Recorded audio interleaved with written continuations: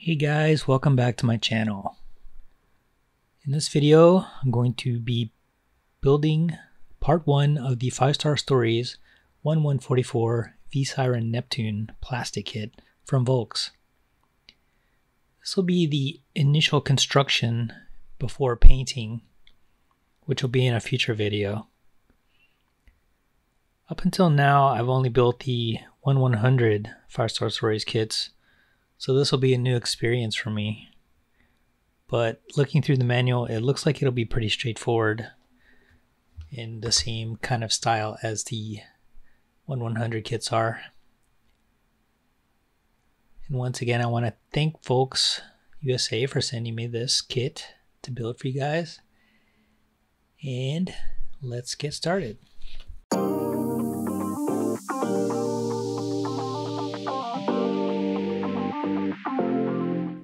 One thing that's great about Volks is they don't child-proof their model kits. These little points on the horn can really do some damage.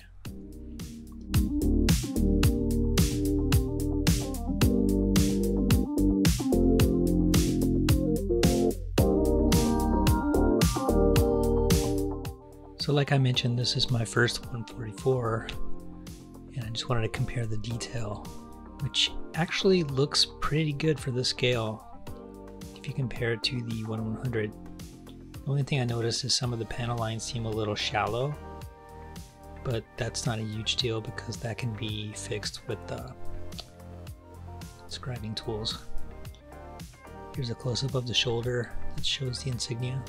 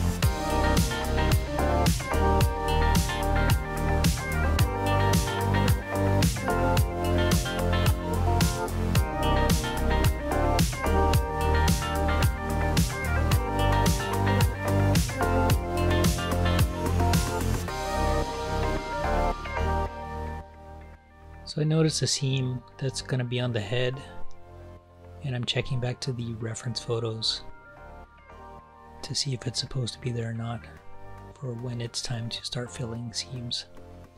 And it should be there, so I'm going to leave it. You can see it right here, just to the left of the horn.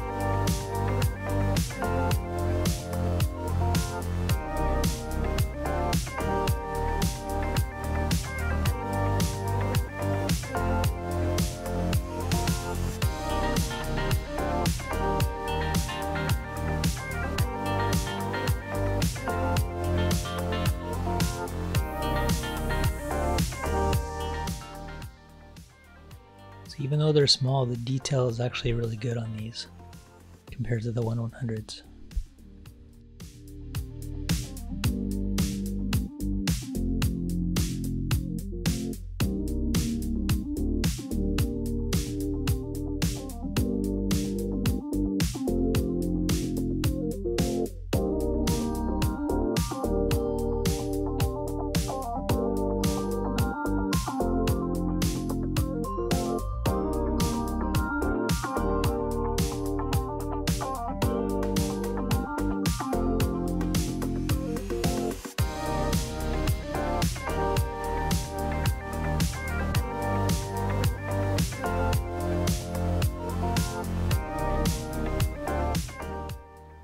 So I cut too close on this part, which I'm about to point out here, and took out a little chunk that I'm gonna have to fill in. A little annoyed about that.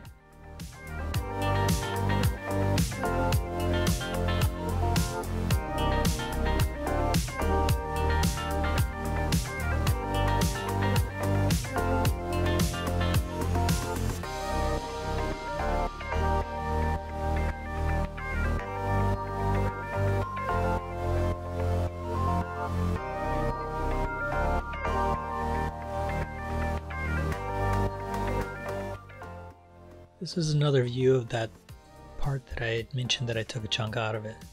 I basically just cut too close, and yeah, that's what happens. I also want to note that you might notice me using different cements. I have Mr. Hobby Cement S, and I have Tamiya Cement. The reason I'm using both is I'm just trying to decide which I like better, because I enjoy using both.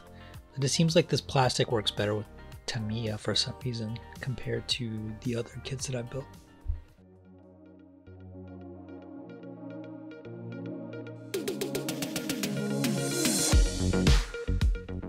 So I've made another boo-boo. This inside part of the skirts had these little, I don't know what you call them, tabs, and they're supposed to be there, but I sanded one off thinking it was a nub. But they're not going to be visible from normal angles, so I'm just going to leave it.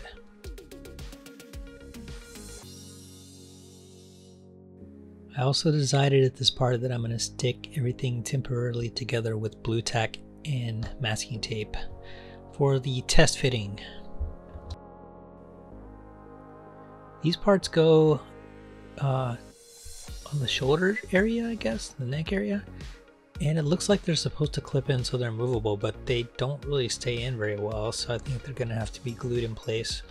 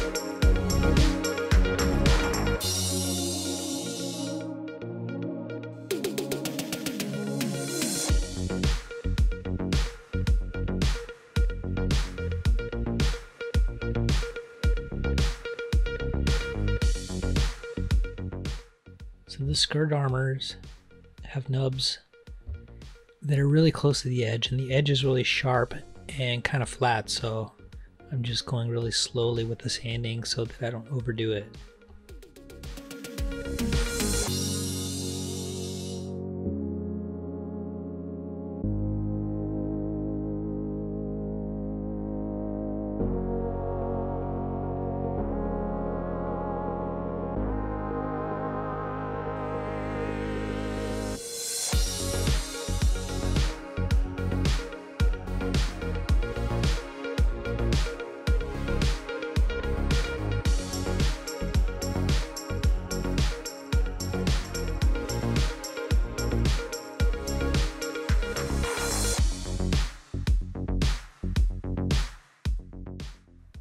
As you can see, still working on the skirt armor.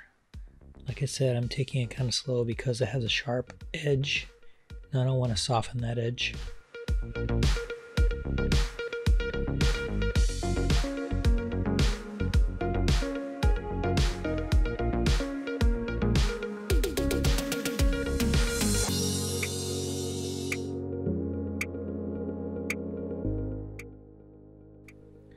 So there are quite a few parts on this kit where the nubs are really close to some detail sections. This is one of those.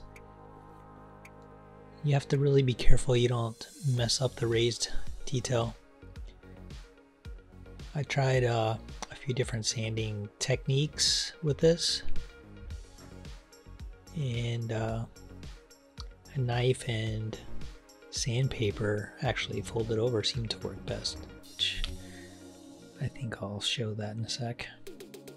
This is actually a glass nanophile that I bought for Gun Plus stuff, but it kind of had a harsh edge on it, so I went back to the sandpaper.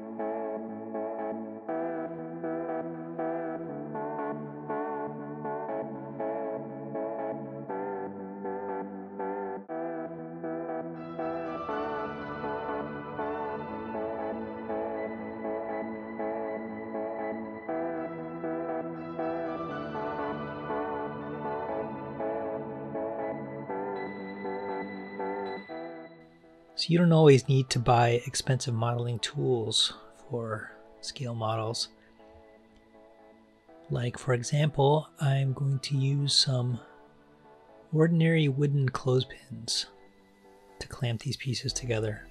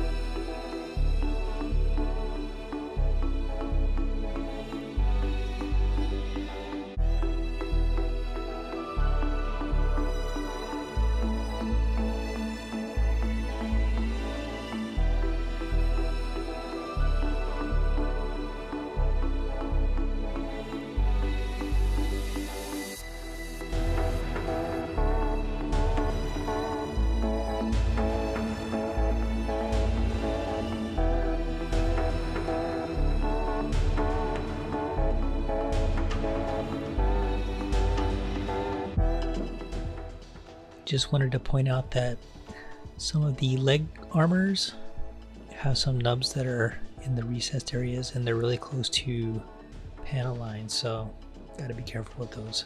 Remember how I cut too close earlier and took a chunk out of a part? Well, for this one I cut a little further away off the sprue, and instead of cleaning it up with the nippers, I'm just going to clean it up with the knife.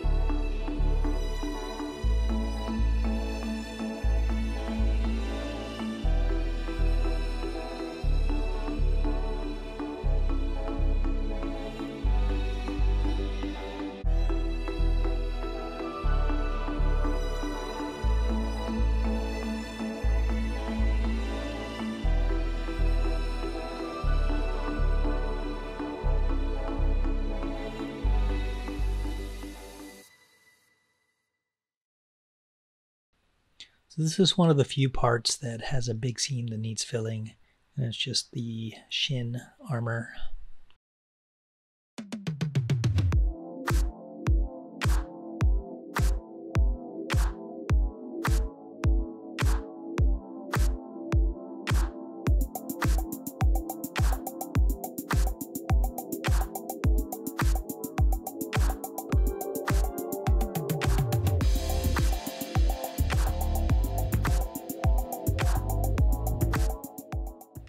On the back armor plates that go on the legs, they're specific to each side, and you can tell the difference by this little notch that's in it, and that's going to be on the inside.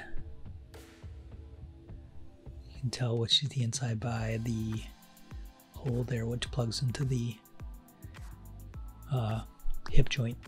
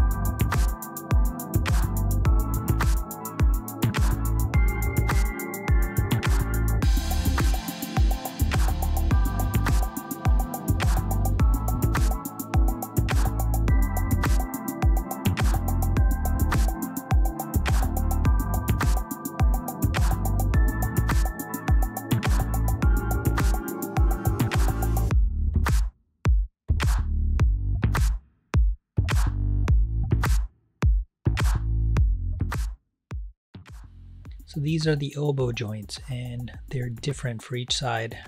The way you can tell which is which is there's a little part that sticks out on the outer edge, which you can kind of see on the right side. It's sticking out there, kind of a little point, and the other side doesn't have it. And how to tell which is the one without the little point is the right arm, and this actually says left arm. You can double check it with the bottom drawings. Left arm, which is here, and you see the notch there, and it's not there on the right arm.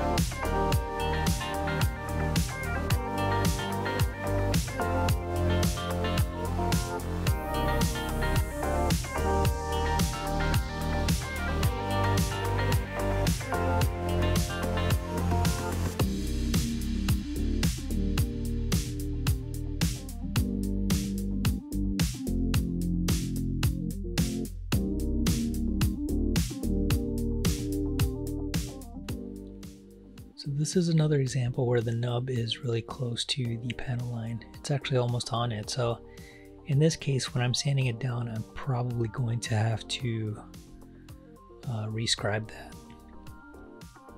I think it's unavoidable in this case.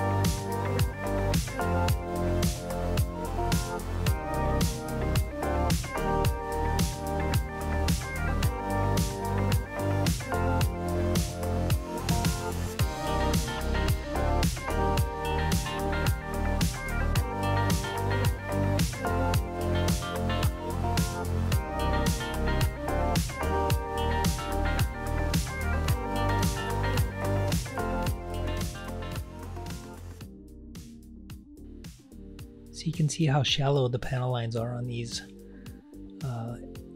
shoulder armor, I guess they are. Yeah, that's going to have to be deepened with scribing tools.